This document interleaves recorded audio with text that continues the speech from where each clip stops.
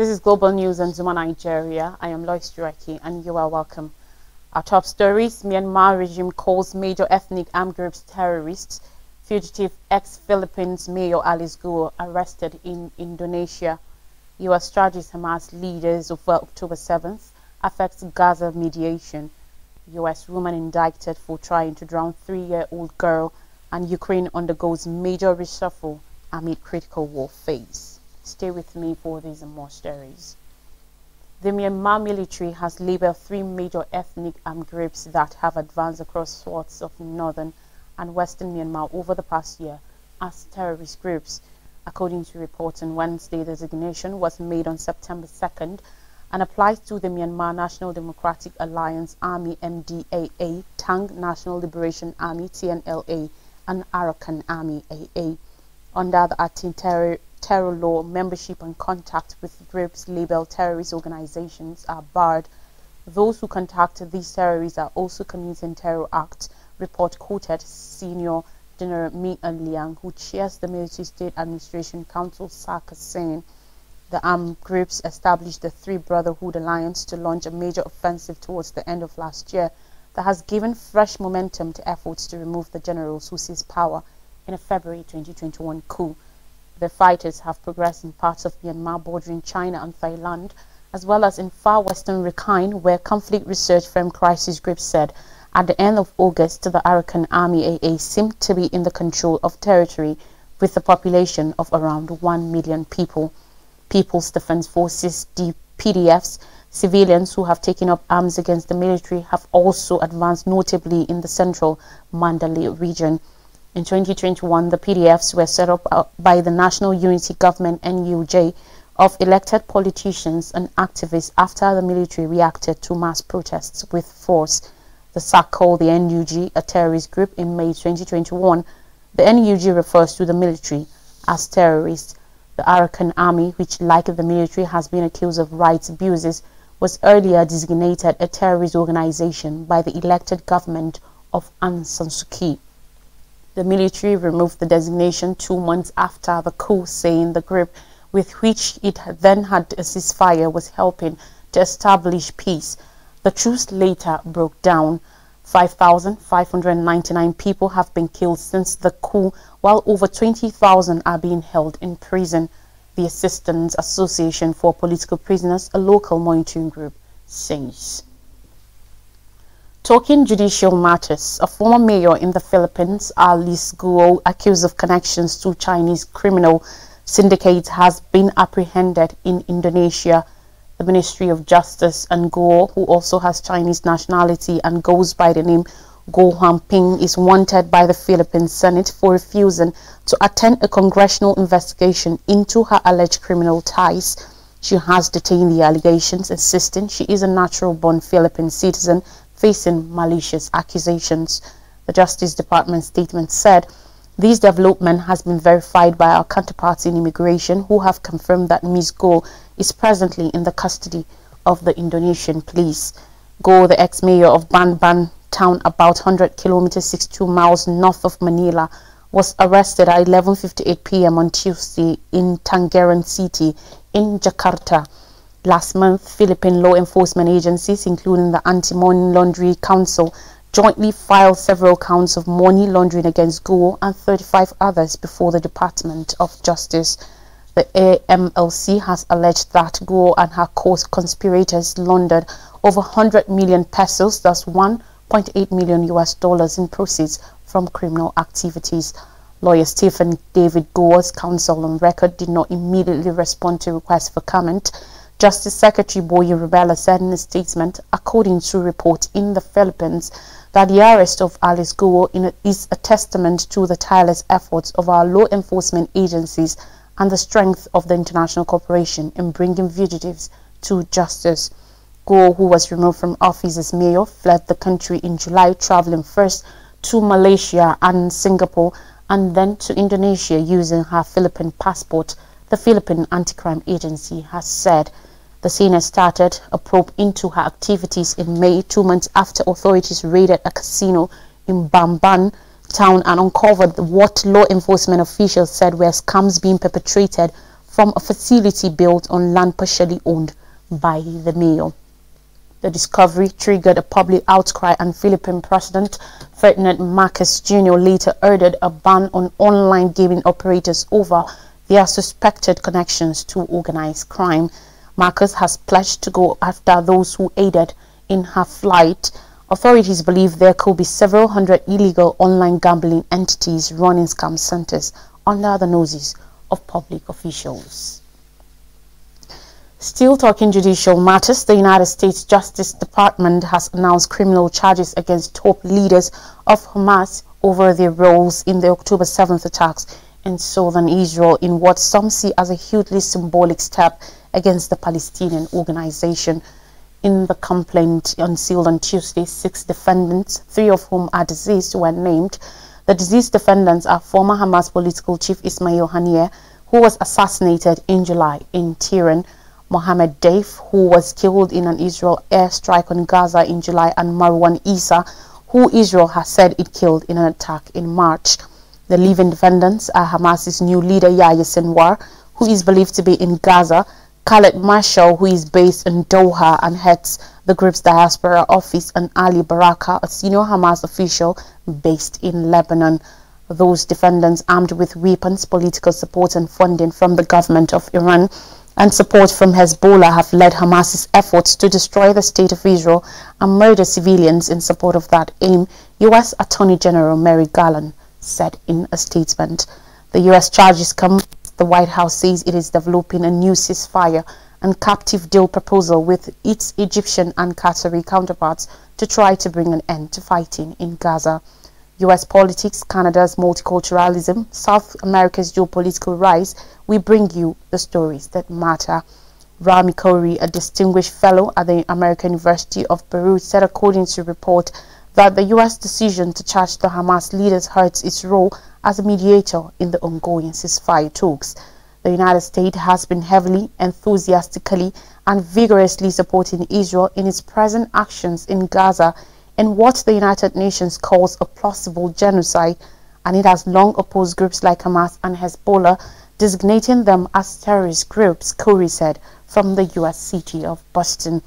The step to charge the Palestinian group also shows the United States is very keen to hold Hamas responsible for its actions, but has no similar desire to hold Israel accountable for its actions, Khoury said. And therefore, in the eyes of most of the world, the United States is not an honest broker, but is complicit in the Israeli genocide in Gaza, he added. U.S. prosecutors said they brought charges against the 6 men in February, but kept the complaint under seal in hopes of capturing Haniyeh, according to a report attributing that information to a Justice Department official. According to more reports, after Haniyeh's killing in the Iranian capital in an assassination blamed on Israel, the Justice Department decided to go public with the charges. Still dwelling with judicial matters, a woman in Texas, United States, has been officially indicted by a grand jury in the attempted drowning of a 3-year-old Palestinian-American girl earlier this year that police said was motivated by racial hatred. According to records that came to light on Tuesday, the suspect, identified as Elizabeth Wolf, age 42, was charged by a grand jury in Tarrant County in an indictment filed last month that included a hate crime enhancement. Wolf, whose representative could not be immediately reached for comment, was charged with attempted capital murder of a person under 10 years of age and intentionally causing bodily injury to a child. The hate crime element of the indictment may raise the severity of Wolf's sentence if she is found guilty. The attack in May happened at an apartment complex swimming pool in Dallas-Fort Worth suburb of Euless, according to a police report. The mother was able to pull her daughter from the water, police said, and local medics responded to the scene and the children were medically cleared. Earlier this year, the Council on American Islamic Relations, Texas, said the accused approached the mother of the children with racist interrogations and then grabbed the children who were in the shallow end of the pool and pulled them into the deep end in the alleged drowning attempt. Human rights advocates have cautioned about growing threats against Palestinian Americans, Muslims, Arabs and Jews since the beginning of Israel's war on Gaza. 3 Palestinian men in their early 20s in late November were shot near a university campus in Vermont in the United States, wounding all 3 of them. A month earlier, a 6-year-old Palestinian-American boy was stabbed to death in Illinois. Police charged a 71-year-old man with murder and a hate crime for stabbing the child to death and seriously injuring his mother. The elderly attacker targeted the victims as a response to the war in Gaza and their religion, according to the police. Away from judicial matters now to Ukraine. In Ukraine, a major shake-up of the government is underway after at least 7 ministers resigned and the presidential aide was fired. Among those who quit late on Tuesday and early on Wednesday were Minister of Foreign Affairs Dmytro Kuleba, who alongside President Volodymyr Zelensky has led the drive to maintain Western backing, and Minister for Strategic Industries Alexander Kamyshin, who was in charge of weapons production. Deputy Prime Minister Olha Stefanishina, as well as the Justice, Environment and Reintegration Ministers also resigned, as did the head of Ukraine's State Property Fund, Vitaly Koval. Around a third of the positions in the cabinet are now vacant. Zelensky, who was elected in 2019, indicated last week he planned a major reshuffle. In his regular evening address, he reiterated the need for a change. A decree on the president's website showed he had also fired Rostislav Churman, a deputy chief of staff who handles the economy. The shake-up comes at a crucial point in the war against Russian forces advancing on the Eastern Front. Zelensky is due to travel to the United States, a key ally, this month, where he is expected to outline his victory plan to President Joe Biden. David Arakmaya, a senior lawmaker for the ruling party, said over half of the ministers in government were likely to change. On Wednesday morning, Kuleba tendered his resignation, according to Parliament Speaker Ruslan Stefanchuk, who said that the resignation request will be discussed by lawmakers. Appointed in 2020 since the Russian invasion in February 2022, Kuleba has been at the forefront of Kyiv's drive to engage with international allies, secure new partnerships, and carry financial and military support. Citing unnamed sources, according to a report from Ukraine on Tuesday, that the foreign minister will be among the casualties. Deputy Foreign Minister Andriy Sybiha is believed to be the front runner to replace him. Kamyshin, who was appointed in March 2023 and considered a rising star in the government, led Ukraine's effort to increase production of weaponry, from attack drones to long-range missiles. On more stories, Russian strike kills dozens at Ukraine military site. According to Ukraine's Prosecutor General's office, a Russian attack against a military educational facility in central Ukraine killed 51 people and wounded over 200 others in one of the deadliest single attacks since the start of Moscow's full-scale invasion in February 2022. President Volodymyr Zelensky said preliminary information showed 2 ballistic missiles hit the facility in the city of Poltava and a nearby hospital on Tuesday morning. We say again and again to everyone in the world who has the power to stop this terror, air defense systems and missiles are needed in Ukraine, not somewhere in a warehouse, Zelensky said in a statement. Philip Pronin, the head of the Poltava Region Military Administration, announced the newest death toll on, adding that rescue crews continue to clear and search through the debris at the site. Pronin said authorities believe up to 18 more people may be under the rubble. No less than 10 residential buildings were also destroyed in Poltava, he said. Moscow has not commented on the attack, but a well-known Russian military blogger, Vladimir Rogov, reported earlier on Tuesday that Russia hit a military school in Poltava. Speaking about the attack, President Zelensky repeated his call on Ukraine's Western allies to supply Kyiv with more air defenses and lift restrictions on his country's military using the weapons to strike inside Russia. Ukraine's Foreign Minister Dmytro Kuleba said, according to a report, that the missile reached the target in a very short time. People were struck down as they were trying to get into the bomb shelter, officials said. Ukraine has received a handful of Patriot air defense systems from the United States and Germany, although Kyiv has consistently said the number was inadequate to let it efficiently defend itself. In June, the Biden administration said it was prioritizing critical air defense capabilities for Ukraine, over other countries ensure Ukraine's survival, but Kuleba made it clear on Tuesday that new weapons cannot come soon enough. I don't know about how many tragedies like this have to occur for all promises to be fulfilled and for all new commitments to be made, Kuleba added, reiterating Zelensky's calls for more defense systems to be sent to Ukraine.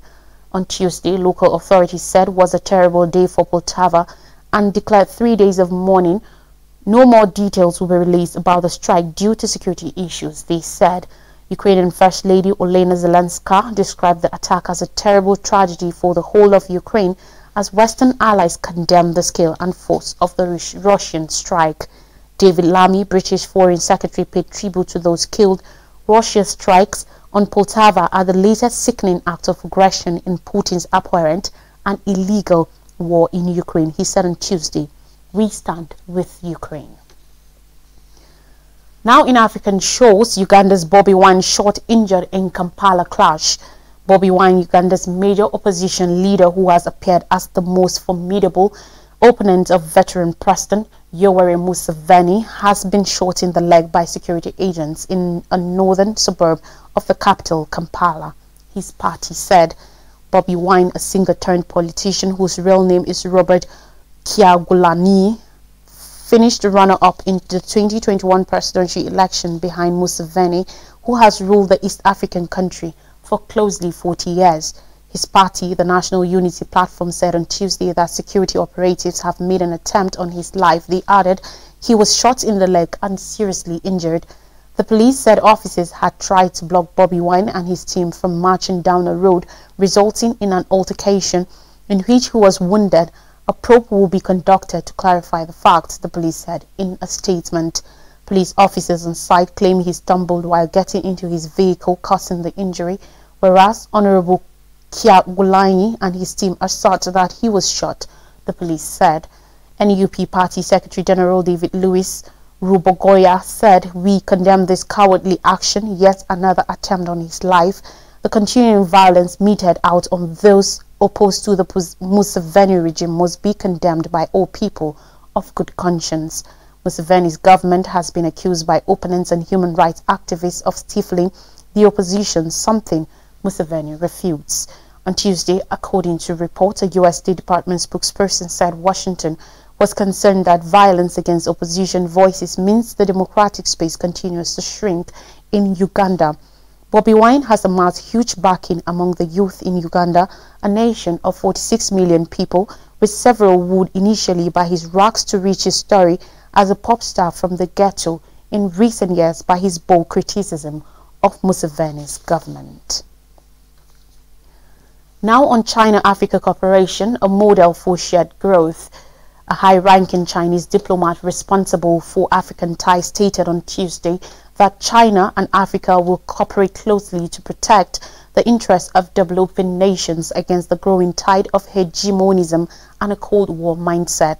Louis Yuxi, China's Special Envoy for African Affairs, announced on Tuesday that the 2024 Forum on China-Africa Cooperation (FOCAC) summit will implement an action plan aimed at enhancing collaboration in global governance, security, trade and investment over the next 3 years.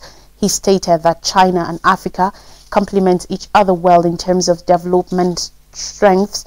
Africa boasts abundant natural resources and a huge population which is experiencing fast urbanization. China, meanwhile, is focused on reforming and modernizing its development model. The country is also forming a new development framework and stressing high-quality growth. China possesses advantages in capital, technology, and developmental experience. The cooperation between China and Africa is both mutually beneficial and complementary. Africa leaders have arrived in Beijing for the FOCAC summit hosted by Chinese President Xi Jinping from today to the 6th of September.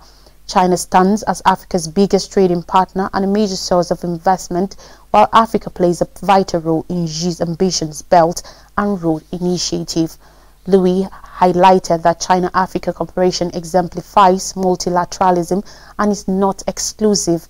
The continent's speedily growing population, abundant natural resources and significant voting power in the United Nations make it essential to world powers. As the U.S. shifts its foreign policy to focus more on China, which the Biden administration views as its primary economic and military rival, Louis stated Africa should no longer be a battleground for major powers. He urged the international community to consider Africa's perspective and back its peace and development.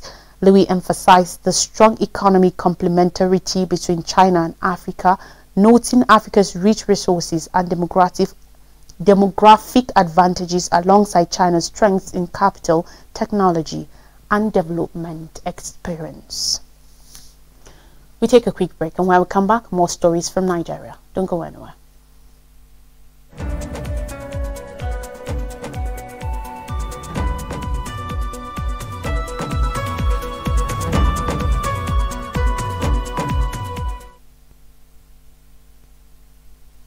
You're welcome back. Stories from Nigeria now. We begin with NNPCL sets petrol price at 897 naira per litre as Dangote product to enter market.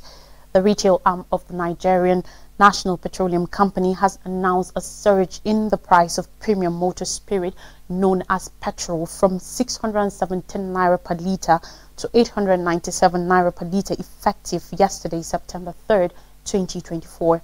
This is coming barely 48 hours of Dangote Refinery's plan to distribute its petrol in Nigeria's market. According to a report on Tuesday, most retail stations of the NNPCL had adjusted to the new price of between 855 naira to 897 naira per litre. The chairman of Dangote Group, Aliko Dangote, has announced that the refined petrol from the refinery will be distributed in the Nigerian market in less than 48 hours. He explained that the refinery has sufficient capacity to satisfy the petrol demand of not just Nigeria but the whole sub-Saharan region of Africa. The fuel price is being increased for the third time since the beginning of President Tinubu-led administration in 2023. Upon assumption of office in May 2023, President Tinubu announced the removal of fuel subsidy, which led to the addition in transportation and hardship for numerous Nigerians as the prices of goods and services surged significantly. Following the president's announcement, fuel price jumped from 197 naira per litre to between 480 naira and 570 naira per litre. Also in July 2023, the petrol price was again increased to 617 naira per litre at various outlets of the Nigerian National Petroleum Company Limited, NNPCL, while independent marketers sold the product for as high as 800 naira per litre. However, the newest review follows the recent disclosure made by the NNPCL stating that the cost of supplying petrol was putting financial strain on the company. This, it said, poses a threat to the sustainability of fuel supply in the country. And finally on the news, mass burial for 34 Yobe villagers killed by Boko Haram. On Tuesday, no fewer than 34 Yobe villagers killed on Sunday in a Sunday raid by Boko Haram terrorists in Mafa village were given a mass burial. The victims were buried at Babangida, the headquarters of the Tarmuwa local government area of Yobe State. Though villagers said more than 100 persons were killed, the state government said the casualties figure was 34. The dead bodies were recovered in a search and rescue operation led by the Nigerian army and supported by local vigilantes. Villagers asserted that 86 dead bodies were found in the surrounding communities of Mafa village following the terror attack, during which many houses were razed by the insurgents. The dead bodies were prepared for burial by the volunteers of the Nigerian Red Cross Society, Babangida Division, under the supervision of the Divisional Secretary, Garba Bulama Kachala. Dungus Abdul Karim, the spokesperson for the Yobe State Police Command, had on Monday in an interview confirmed the terror attack on the Mafa village in the Tarmuwa local government area of Yobe State. Abdul Karim said though the police had not ascertained the casualty figure, the attackers killed several villagers and destroyed many houses in the community. The Yobe State Deputy Governor Idi Gubana led a state government delegation on a visit to the community where he donated 30 million naira to the families of the victims on Tuesday. However, the Deputy Governor said the casualty figure was 34. He condoled with the Emir of Jajare Mai Mashio and the people of the area over the dastardly act. Cubana directed the State Emergency Management Agency to provide shelter and food items for the displaced persons who lost all their belongings as a result of the attack. He stated that the state governor, Mai Mala Buni, who was utterly devastated by the killings, had visited the Chief of Defense Staff, General Christopher Musa, over sustainable security in Mafa. Another look at the top stories. Myanmar regime calls major ethnic armed groups terrorists. Fugitive ex-Philippines Mayor Alice Goa arrested in Indonesia. U.S. charges Hamas leaders over October 7th. Affects Gaza mediation.